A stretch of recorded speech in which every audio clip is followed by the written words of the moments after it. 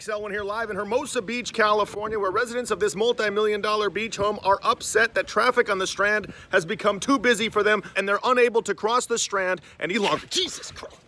The beach is 9 feet from this door, but getting there, as you can see, has become treacherous and life-threatening. Meanwhile, this resident behind me has a leg-stalking lamp in his window. As you can see all over the place, it's bicycles, strollers, skateboarders, joggers, kids, dogs. It's complete and utter mayhem. As the Strand traffic gets worse, men and women in great shape are ignoring all of it, choosing to play beach volleyball instead.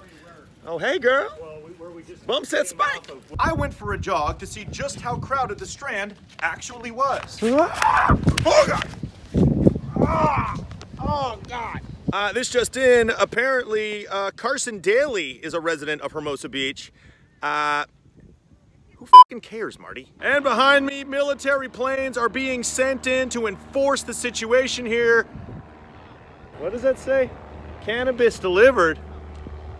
Yeah, okay. I tracked down a local resident to get his opinion. Excuse me, sir, how do you feel about the Strand traffic here? Fuck off, huh? Meanwhile, if you're looking to pick up an STD while you're down in Hermosa, check out Baja Sharkies.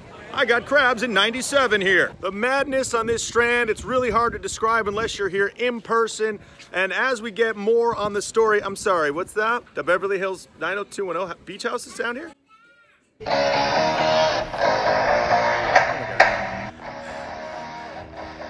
Donna! Kelly! As you can see, I was just nearly run over by... Oh, God. Hey, Marty, can we just tell me when someone's coming, all right, buddy?